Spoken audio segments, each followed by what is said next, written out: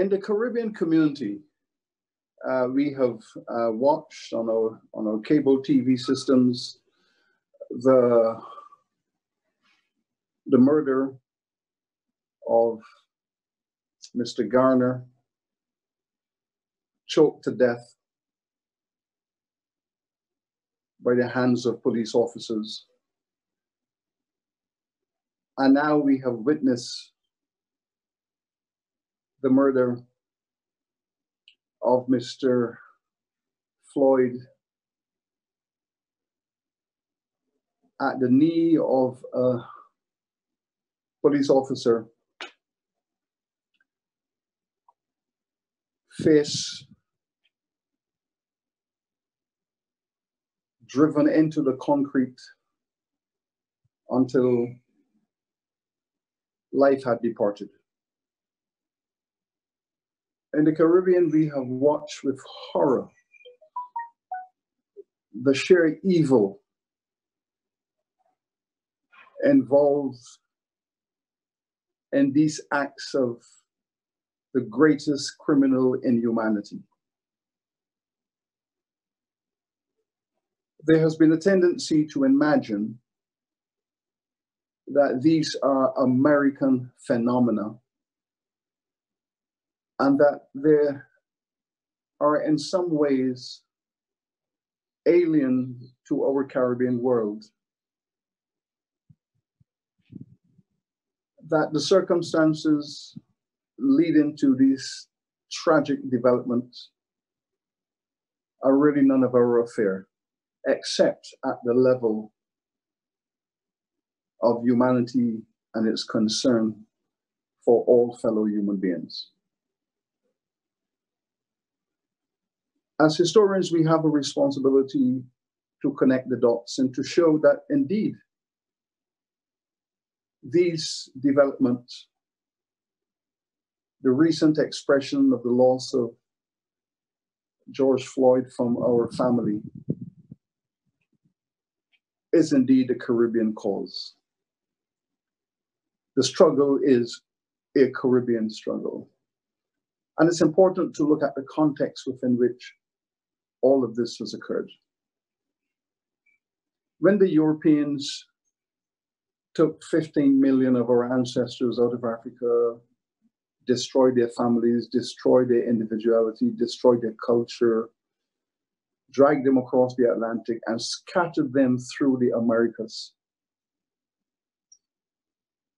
with the lion's share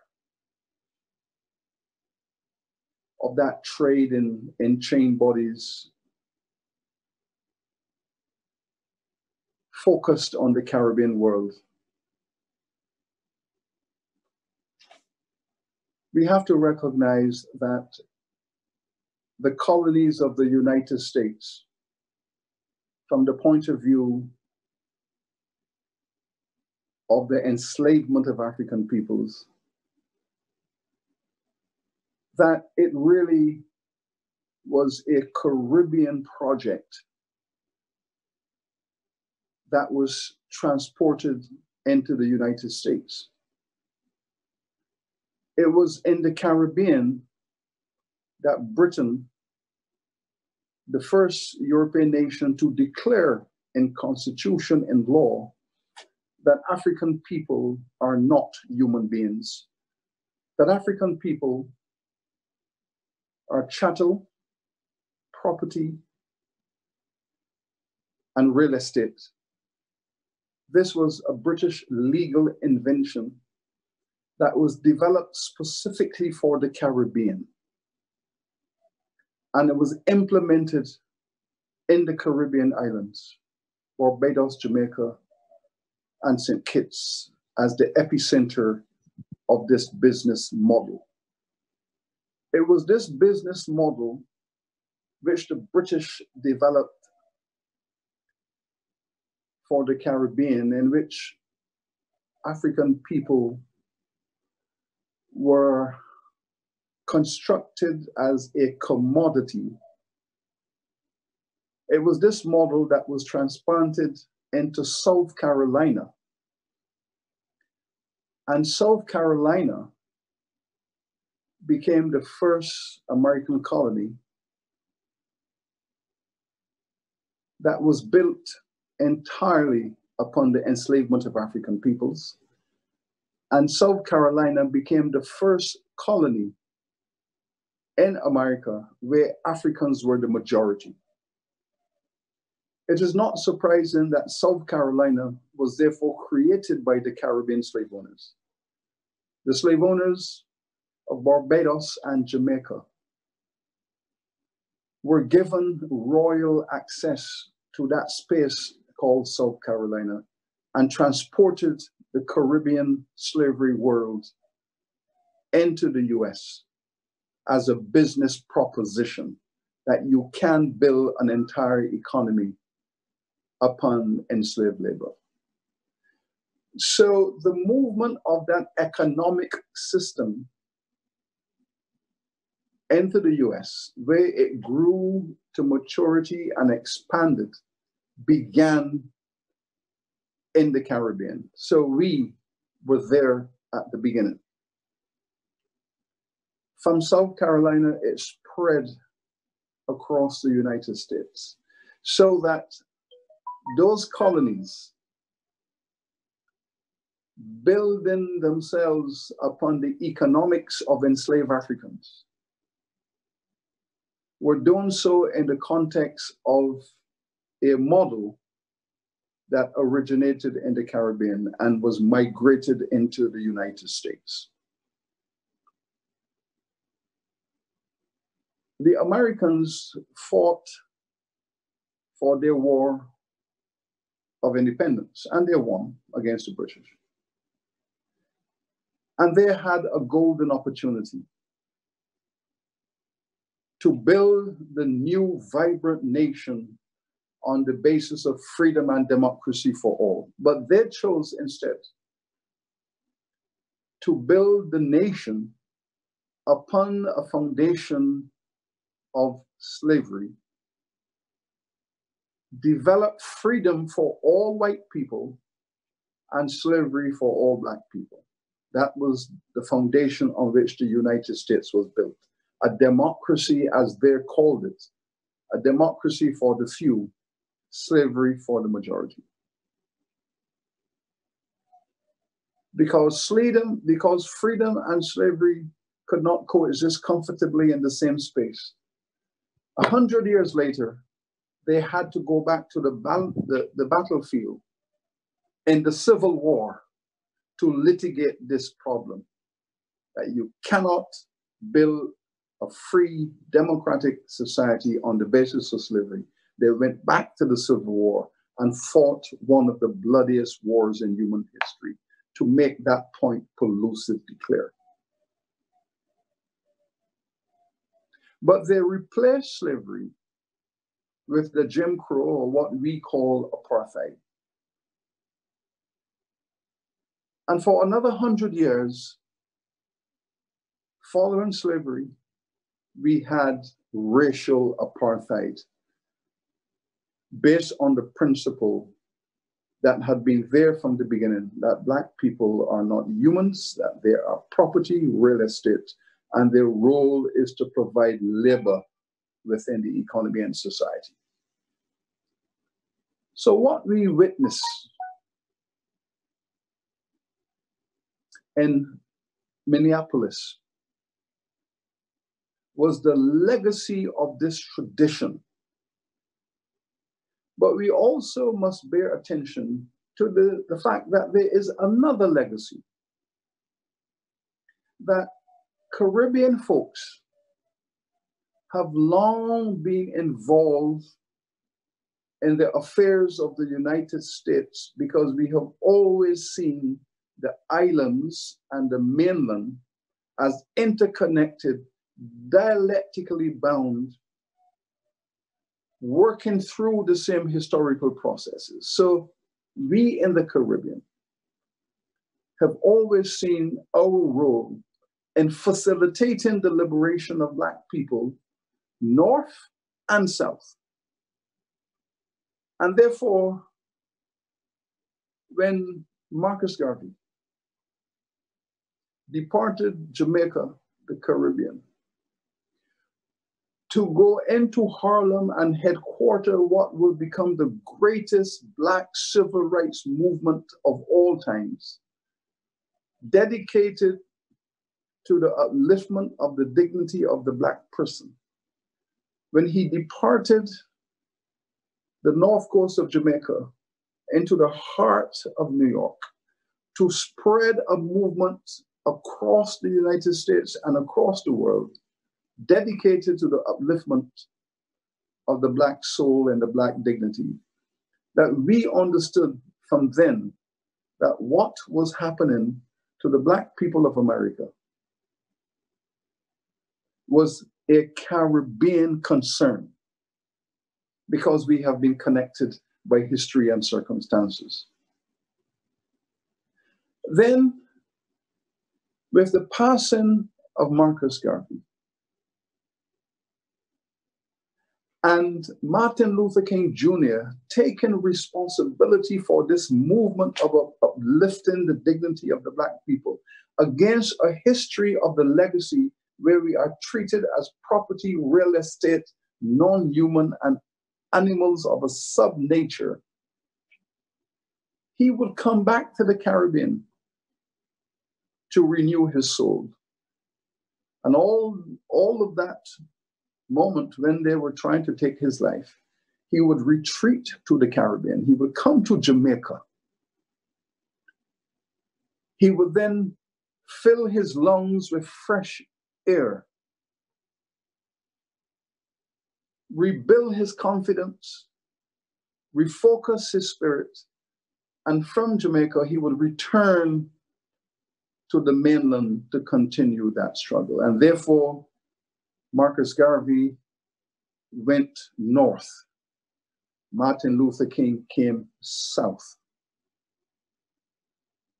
and forged that inevitable bond of our commitment. We have seen this also with Malcolm X, who was raised in a West Indian household because his parents, with that West Indian upbringing, infused in him those values that as a matured man, he should take wider responsibility. Again, another Caribbean intervention. And so when Bob Marley, the Buffalo Soldier, when he wrote those songs within the tradition of the Garvey and the King legacy, that we must get up, we must stand up, we must defend our dignity, Bob Marley, and with his lyrical genius, was building upon a foundation, a long foundation, in which all of the African family was bound together. And so, when that policeman placed his knee at the throat of Mr. Floyd, it was reminiscent of all of those images that we have seen across the United States of Black men and Black women and Black children hanging from trees with ropes around their neck, gasping for breath until it was all gone. As historians, we have not had to wait on the television spectacle to understand this. The documents in the archives from New York to Minneapolis to Miami to Kingston to London, the archives are filled with the documentation of these acts of extinction of Black life, where the taking of Black life became a cultural game. It became a social sport. And this is why when this police officer is kneeling with a sense of authority upon the throat of Mr. Floyd, kneeling into his throat with his hand in his pocket, balanced and poised, as if speaking to a gallery, as if speaking to an audience, triumphant, celebratory, like a fisherman who holds his catch of the day high and above, showing to the world, look what I have caught. This officer, so postured, was celebrating his triumph. And together as a hunting pack,